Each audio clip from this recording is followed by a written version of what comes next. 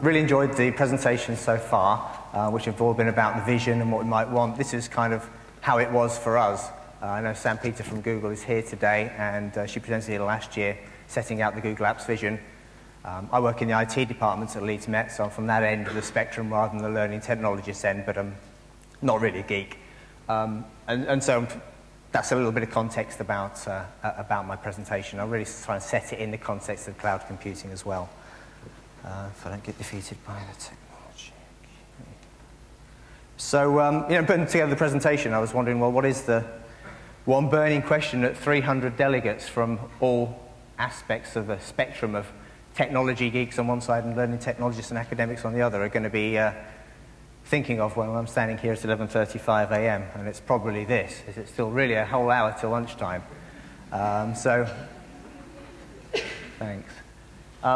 Which I was trying to seg into the presentation in a way, and I thought, well, yeah, that's not a bad focus for me to make the presentation, but also lunchtime does come into it because the end of the story here is that Google Apps has worked really well for us. We're delighted with it, and it does mean that we actually get to take an occasional lunch break now instead of standing over a server fixing something. So that's the good news, and the presentation is really about how we got there, how it is for us now, and how we see the future, all in 15 minutes.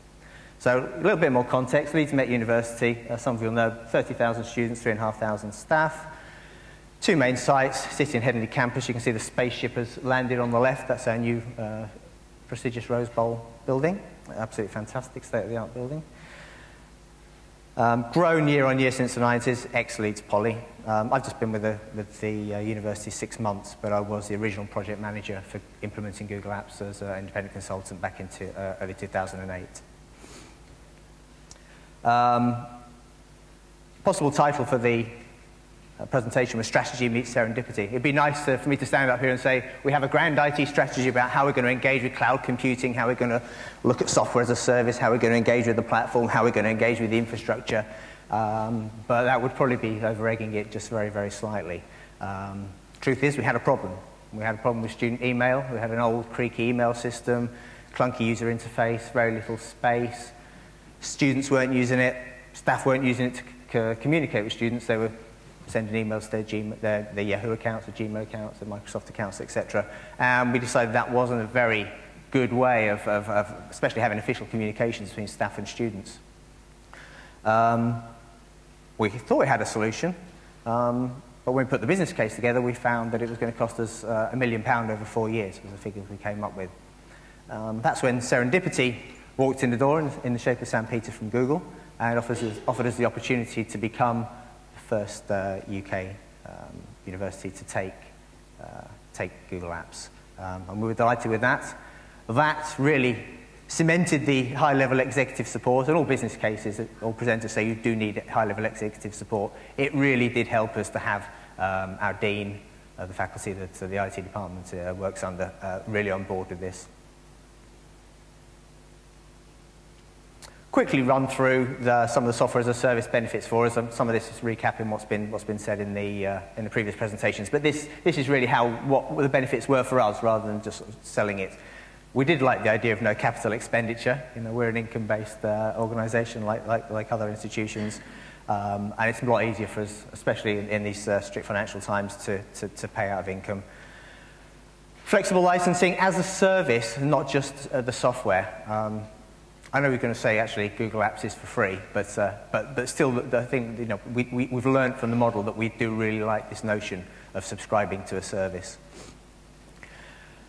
Been a bit cheeky here, and the techies will probably say, what do you mean you didn't do anything? There's no technical design or implementation. That's not really fair. There was a lot of design around the interfaces, really ramping up to get Google Apps on board, and I'll talk about that a bit more in the next slide. But we didn't have to provision any servers, put them on the network. We didn't have to design a bespoke application and bring it into production, etc. So that was fantastic. It really speeded up the deployment for us.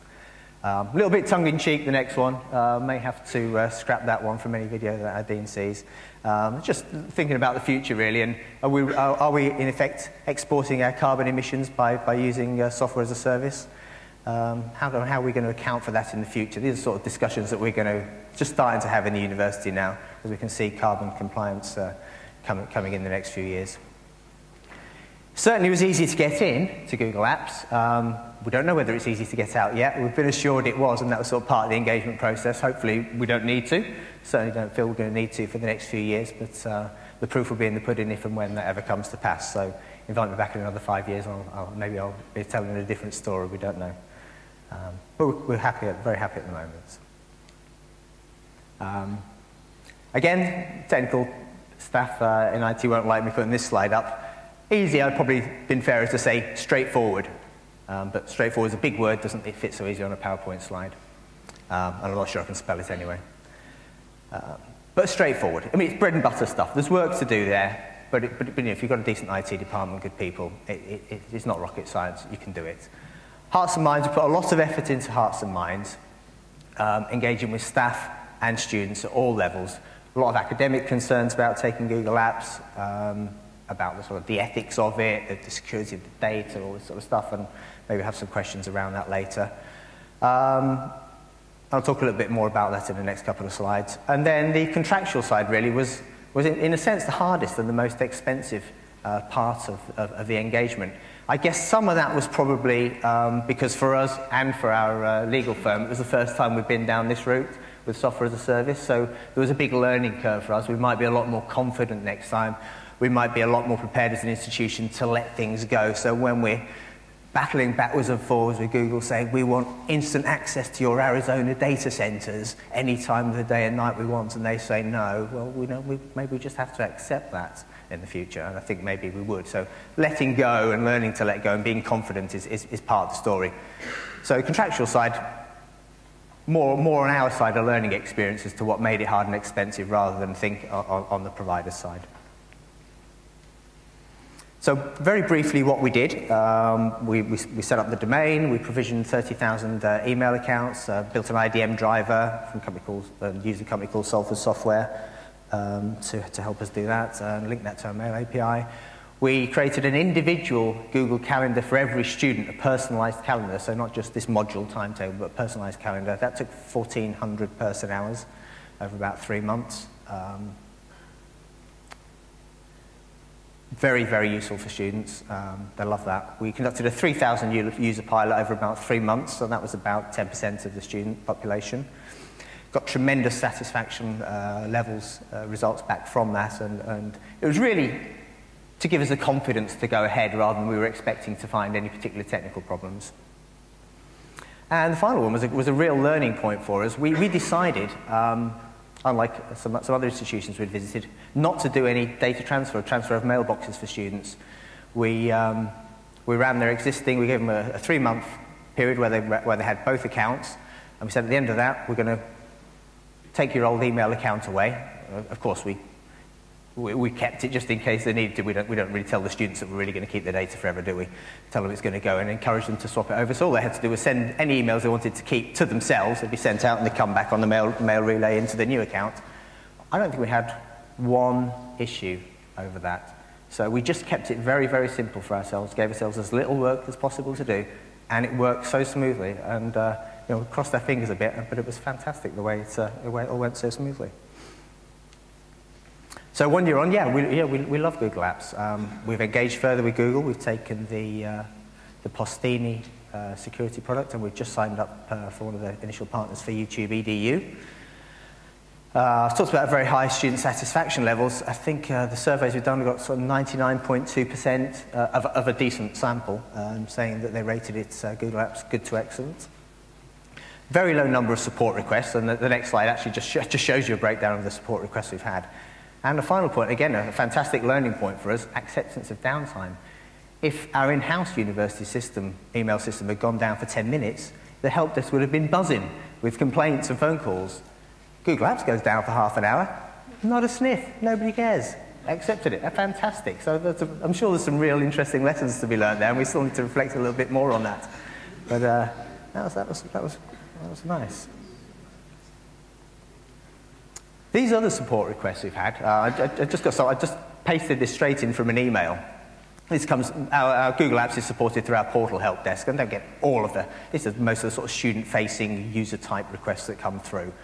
And you can see that that's a small number for us compared with the old email system. 393 around Google Apps, and a third of those, you can see about halfway down, are about making their students' calendar public. So we created an extra calendar for them. You can have multiple calendars in Google.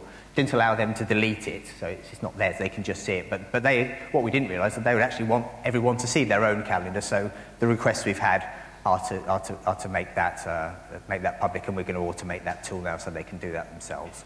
But apart from that, really very, very little. Very few issues there at all. So what now? So as of today, we've had Google Apps for a year, so we've had time to reflect on it, get used to having it. We're looking to integrate Google Apps more into our policies and procedures, so our acceptable use of IT, student email policy, and even now talking to the academic side about how we can use apps a little bit more to link into the pedagogical side of the learning. We did do that early on, and there was a lot of resistance from academics. They've seen a lot of a crossover with collaboration environments, VLEs, etc. We thought, okay, we'll leave that to one side and we'll come back and look at it again, which we're starting to do now. And of course, people are engaging with Google Apps and Google products outside of the official sort of area anyway. So a lot of staff are already using calendars, embedding them into web pages, setting up their own little apps domains using Google Groups. So they're familiar, and they're becoming more and more comfortable with the technology. And I think we will see there is a plethora of applications out there, as Bill was referring to, and it's trying to find the right tool for the right job, and that's their job. It's our job to just tell the academics what the technology can potentially do, but not to tell them how to use it. But I think we'll use the apps more. Certainly want to start looking at the app engine and sort of stepping down from that software as a service to looking at the sort of software as cloud as a service to cloud as a platform. And we're committed really to looking at the Android platform, comparing that with the iPhone platform, and seeing which one's easy to use, easy to work with, and more functional, and meets our sort of equality and diversity agenda most fairly. So that's where we're going with Google. Done a lot of presentations about Google Apps and its features, and I didn't want to do that today, but I've just got one feature that I love, which is quick response codes. Hands up, anyone use quick response codes?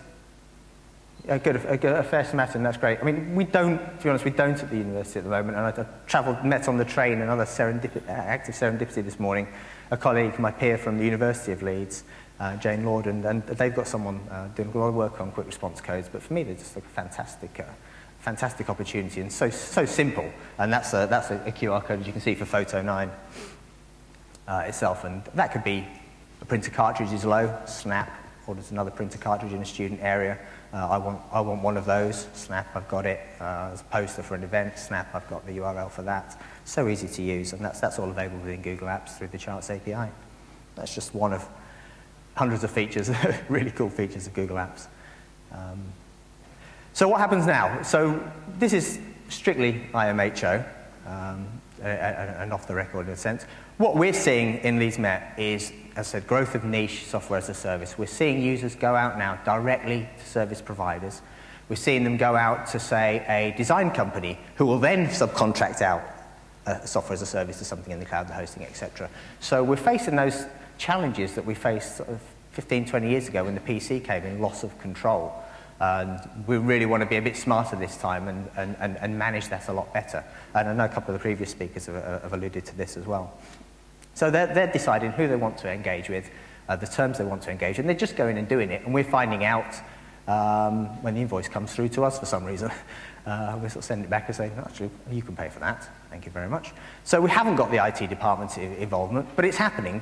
You know, as the previous slide with someone crossing their arms, we can't stop it happening. What are we going to do about it? And that's the real challenge for us as an IT department. What next? In the next few years, we hope that shared services across the sector, and Jessica really keen at backing these, will give us some private clouds, disaster recovery data centers in virtual data centers that the just-backed MANs are talking about. You know, in the YH MAN is now talking about a virtual data center. I'm assuming that will be sort of provisioned as a private cloud. And I think in 2 to 3 years' time, if we start engaging with that, that will give us the confidence then maybe to move on and use the public cloud for more critical applications in the future. But I think this is a stepped way of, and a very reasonable way of taking our engagement with cloud forward. final thought, really. We're doing a bit of informal scenario planning now, just trying to look ahead, maybe not quite as far as 2020, but changing role of the IT department. If users are going to engage with these services, irrespective of the IT department, then what role does that leave us? And maybe, you know, I've said changing role. It's always an additional role, isn't it, for an IT department? Nothing ever drops off the edge of the table. But an additional role is maybe an accreditor. So we can say, well, we've done the due diligence. Our fear as IT specialists is that end users don't know what they don't know. We would like it so that end users do know what they don't know, and then they can come to us and we can do due diligence on these services, platforms, infrastructures that they're engaging with. And at least we can say, yeah, we can give you a tick on that one, go and use that one, but don't use this one, we've got concerns about it. So maybe that's an additional role that the IT function will pick up in the future, and one that we're starting to certainly think at Leeds Met, start thinking about now. Okay, so that's just about the end of the slide. So summary of Google Apps for us, yeah, it was a fantastic experience for us. It has been a fantastic experience for us, and continues to be so. It's almost, in a sense, it's almost been too easy. It's gone in, it's running away in the background. You kind of don't notice it in a way, and the danger there is that you don't exploit and realise the full benefits of it. So I think we really do need to go back and look at it again and see, well, what else can we get out of this? You know, for the investment we've made, let's try and exploit the benefits of the technology to the full. What we've learned is get in there and do it. Don't worry about developing a grand strategy for engaging with the cloud. Just go and dip in there with an uncritical app, utility type app, if you haven't done it so far, and do it. Because if you don't, as an IT and learning technologist, if we don't do it, the users are just going to go and do it anyway, and we'll end up following them rather than leading them. So it's best to get in there and at least be up there with them. If anyone wants a sanitised version of these slides, I will make one available, obviously, via Tim. But otherwise, thanks very much.